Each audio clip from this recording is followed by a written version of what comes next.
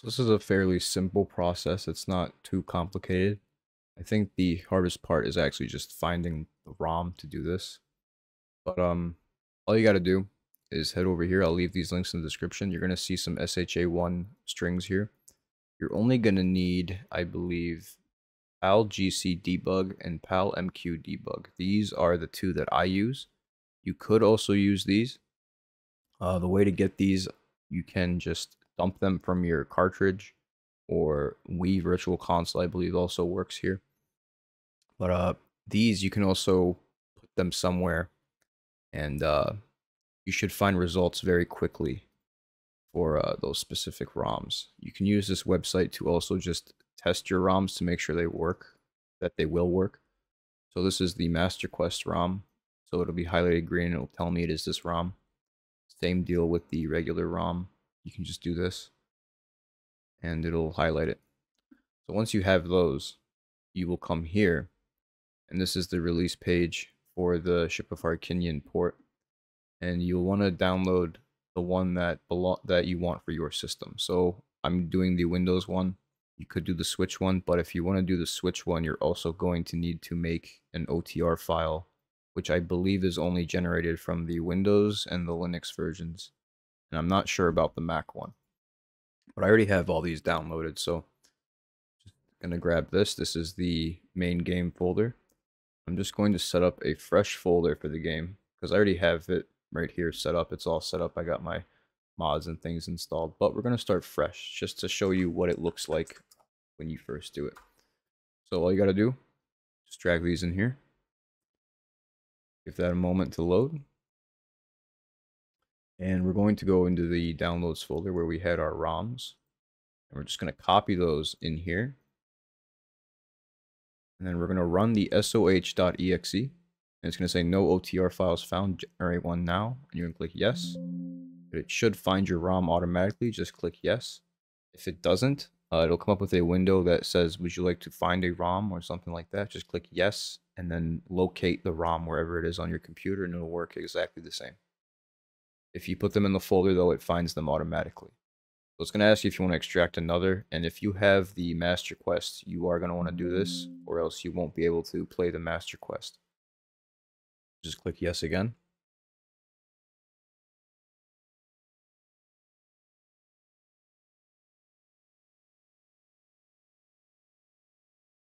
And the game should just open. So we could just start playing, and we could just set up our settings. I'm going to show you how to also install texture packs and model replacements. We're just going to close this out for now. You're going to see we have a mods folder now. So it's going to tell you custom OTR files go here. OTR files are the mod format for this port. So we're going to install two mods today. It's going to be the 3DS Experience Pack. This just makes the textures and the models look more like the 3DS version of the game. And we're going to replace Link with his Melee models. And I'm only going to grab the Link models for this one because these are still work in progress and I believe they're unfinished. So we've already got everything I'm going to need here. So this is the texture pack right here. You're going to just want to pretty much drag everything in except the Link texture OTR. You want the without Link version if you are going to install custom models. If you're going to use the models that just come with the game, then use the Link texture and uncheck this one. You could also exclude the Crescent Moon add-on if you don't want that. That just restores the mirror shield to the old moon texture that it used to have back in 1.0 of the game. We're just going to drag these in here.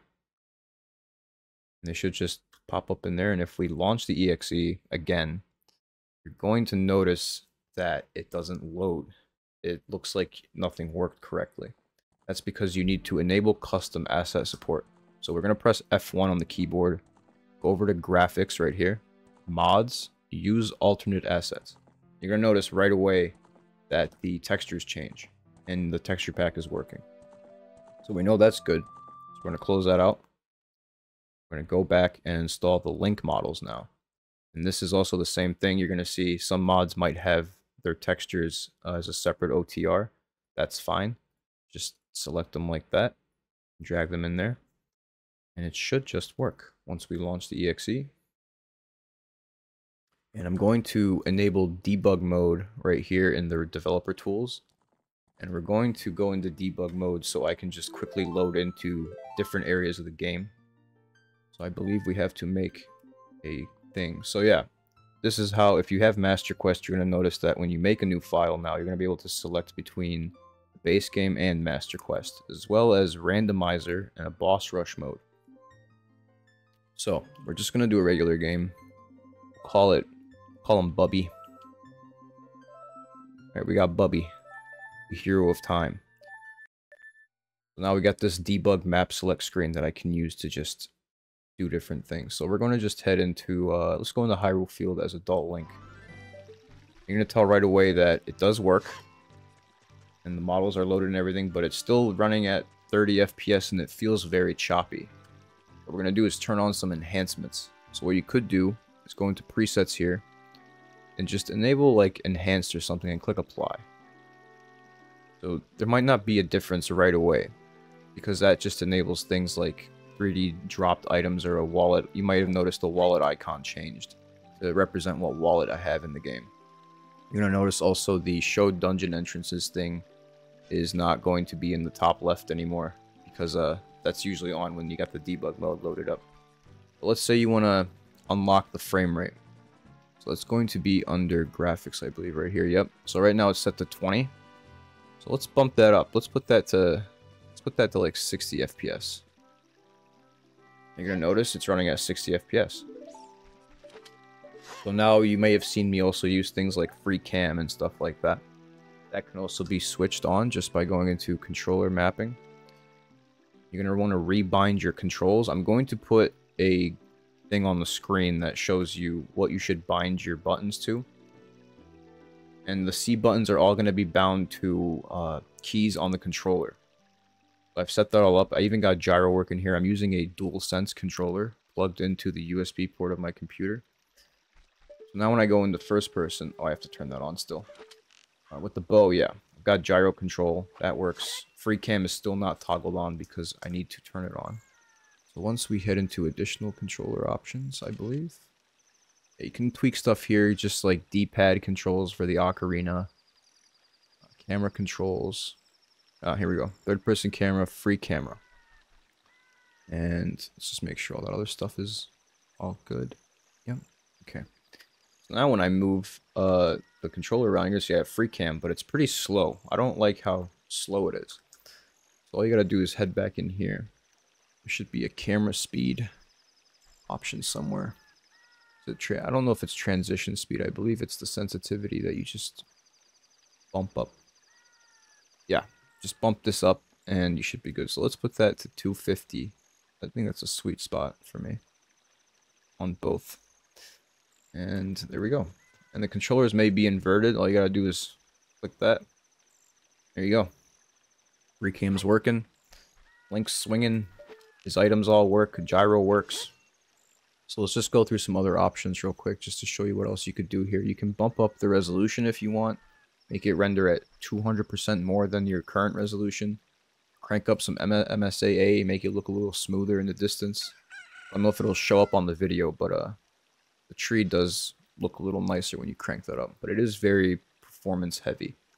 If you also notice a stuttering thing when you rotate the camera, it's not currently happening because I have the judder fix on, but some PCs may experience stuttering when they move the camera. All you gotta do is set this judder fix to the frame rate that you are currently at, and it should fix that.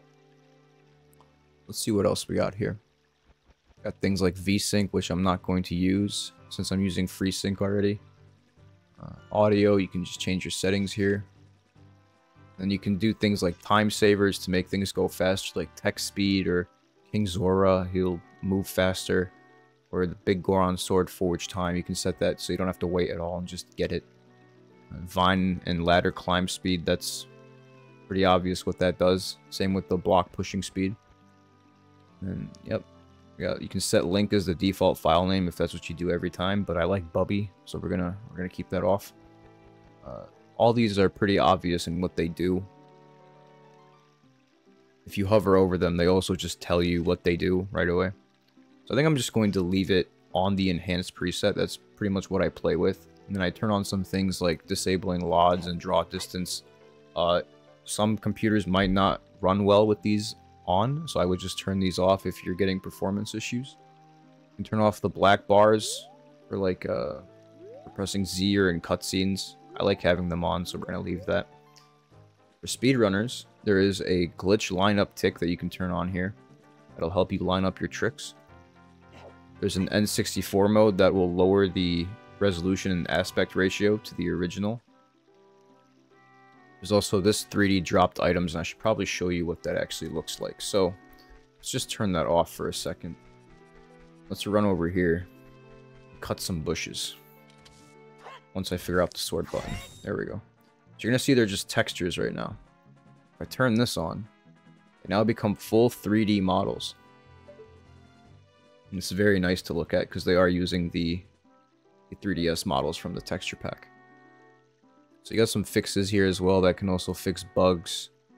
Most of these should be fine just with the enhanced preset, but if you want anything extra, you can just turn it on. I haven't looked much into the extra modes. I've never really used them, but it looks like there's things like mirroring the map or randomizing the enemies or the enemy sizes. There's Ivan the Fairy, which is a co-op mode, which I've also never tried. But I believe you can just hook up a second controller and have someone run around with you. There's these other things, but I don't use any of these. There's also an autosave that you can have trigger every time you walk into a new area or get an item. You can have it just autosave every time you pick up an item. I'm going to just leave it at new location and major item. There's also a cosmetics editor here. You're able to change all the colors. I'm not sure if they change with this texture pack, but you can change Link's tunic just by hitting randomize, or you can click on the little color here and just set it to whatever you want. So let's just keep them like that. And it looks nice and blue. And let's see, we got hearts here. Let's see if they do change. Yeah, the texture pack does support changing the colors on the hearts. It still works. That's awesome. So if you make a change and you don't want it, you can just hit reset. There you go. It's also next to the specific option if you don't want to reset the whole category. But it looks like you can change the colors for pretty much everything. Link body scale. What is it? Oh my god. I did not know this was even here. I've never went through these things in the cosmetics editor. Man, you can have like giant Link. Give him a big head. Yeah, I mean... That's awesome. You get the sword scale and you have a bigger sword. Oh man, I didn't even know this was here. And there's things like changing the HUD buttons and stuff. You can change the HUD positioning too. I like to just leave it like this, but I've seen configs where people try to make it look more modern. But yeah, you can pretty much tweak everything here. You can set a GameCube color scheme if you want, and it'll change the A and B buttons to the GameCube. Let's see what else we've got. So there's cheats here too, the whole cheats menu. You can screw around. Change age. Well, it's just gonna reload the area. Got a beta quest. Here, cutscene pointer. Got Dick who sticks. Got all these funny bugs. Easy ISG. That just turns on infinite sword glitch. And we got moon jump. I like using this one when I'm... Oh, it looks like Big Head Link does not like moon jumping. Okay, no moon jumping for Big Link. But let's see what else we got here. Some fixes, restoration stuff. Authentic logo screen will replace the little spinning logo at the beginning.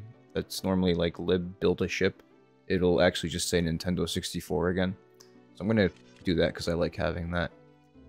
And what else do we got? This looks like it restores a bug from... Yep, this restores a bug from 1.0 that lets you kill Bongo Bongo in the intro cutscene.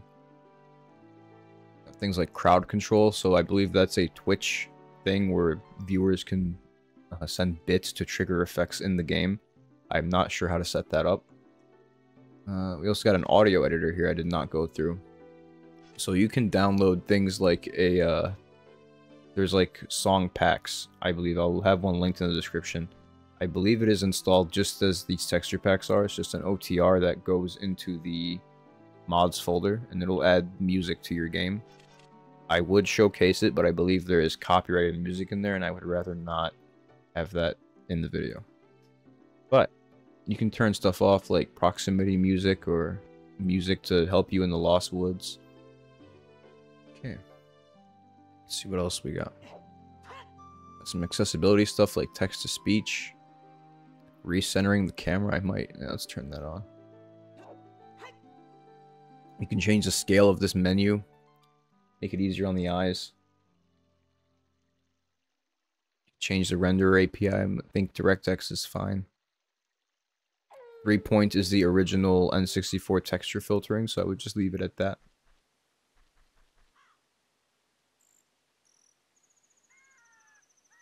You can translate the title screen. You can set it to German, French. Some texture packs, I believe, might not support the other languages. You could also control this menu with your controller, but I just like using the mouse.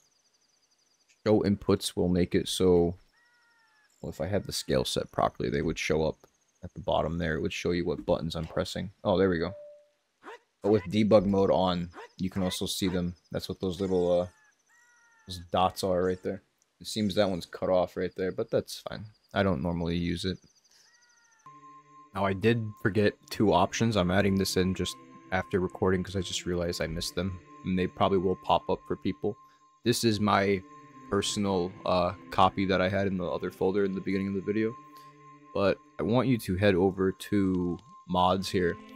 And this is only if you are using the 3DS assets. If you're not, don't worry about this. Check this disable grotto fixed rotation, because if you don't, the grottos will spin with you while you look at them. That's because originally the game used just a flat texture and the grotto would follow the camera. But this 3DS pack replaces them with full 3D modeled like entrances. So you don't need that anymore. So just make sure that's checked if you're using the 3DS pack. Another thing you want to uncheck is fix out of bound textures.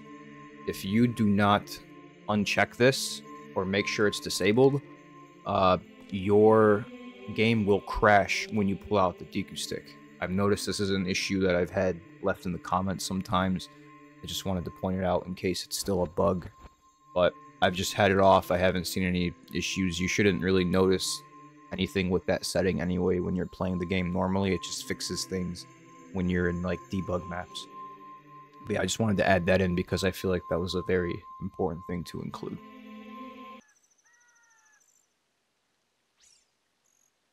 And yeah, there's just a ton of different things you can tweak here.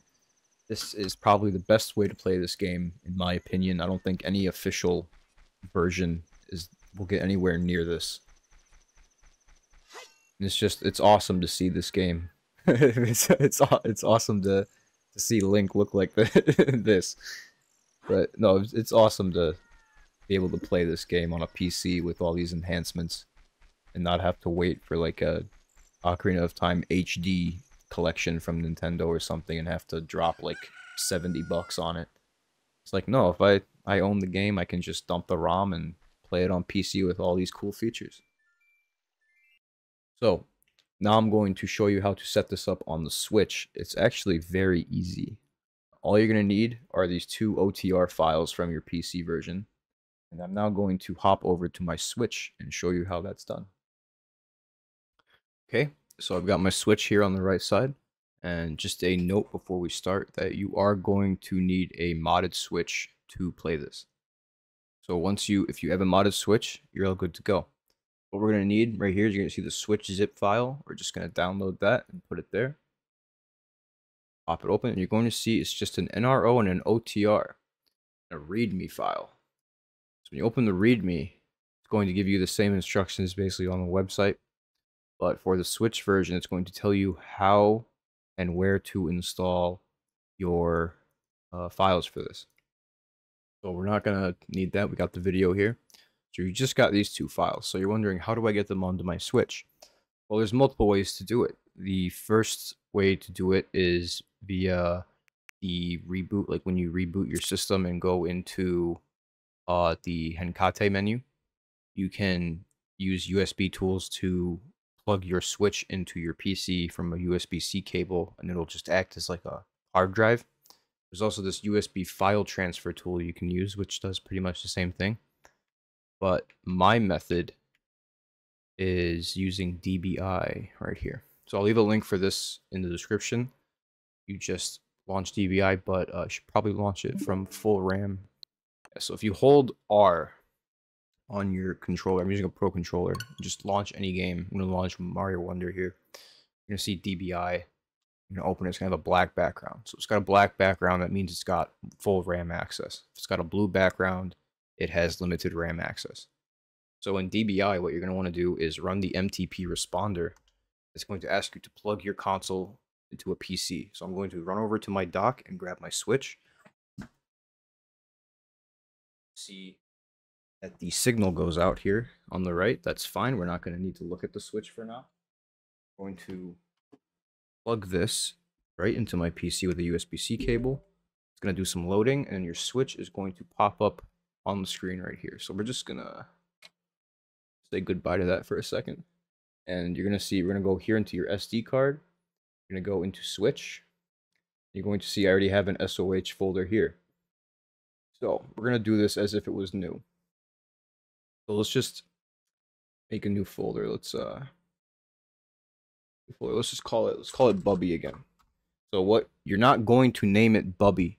You're going to name it SOH.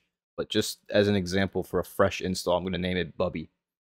We're going to take the Switch install, and you're just going to drag these two files in here. We'll probably need to extract them first, yeah. Let's go here. Do a quick extract with 7-zip. Let's just extract them here, because it's fine. And we'll take these and cut them in here. It'll move to Switch Bubby, okay? Now what you want to do is go back to your ship of Harkinian game folder from the Windows install. And you're going to want to grab oot.otr and oot-masterquest.otr. You want to copy them in here. And that's it. That's all you got to do. That's all you have to do, and it'll just work. So we're going to actually copy these as well into my actual ship install, because I believe I have an outdated version. Just going to do that. Copy and replace. And I'm also going to replace. Need to re-extract because I took the files out. Let's just do that. That'll be quicker. Do this.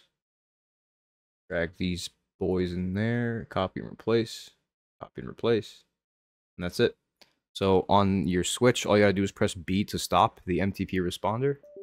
It'll close everything. I'm gonna hit exit.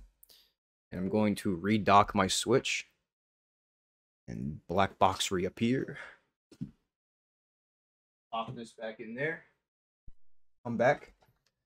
Here's our Switch up and running again. So what we gotta do, we're gonna launch Wonder, but secretly it's the homebrew menu. We're gonna come over to the end. You're going to see two Ship of Harkinians because I made a Bubby folder. But you're only gonna see one normally when you install it. All you gotta do is hit A. So we got the Switch port booted up. Just gonna go. I got a Bubby file already pre-made. I did some behind the scenes tweaking just to get some things working properly. I had to use the touchscreen actually on the Switch to configure it because it would not work with my Pro controller. But it seems to play just the same as the PC port besides the controller issue. I may have just missed something. If I did, please let me know. But I normally don't play this on the Switch. I just play it on the PC. But yeah. So this is the game. It just looks like regular Ocarina because I haven't turned anything on for it. The FPS is still locked to 20. I believe it's even kind of dropping lower than that. That might just be the Elgato recording. I'm not sure, but yeah. So it does work on Switch. You don't need to use the Switch Online app or anything. Just play it like this. If you got a hacked Switch, this is the best way to do it on the Switch. I would not use the Nintendo Switch Online version. I would play this version instead. But yeah, so that's how you get it set up on the PC and on the Switch. If this helped you, sure to leave a like, share it with your friends if they want to play this. I want everyone playing this game. I need everyone to experience this game at least once in their lifetime. This is an amazing game. I'm very biased because I grew up with it, but that's, that's how it is. So yeah, thanks for watching, guys. Hopefully I helped you out. Peace.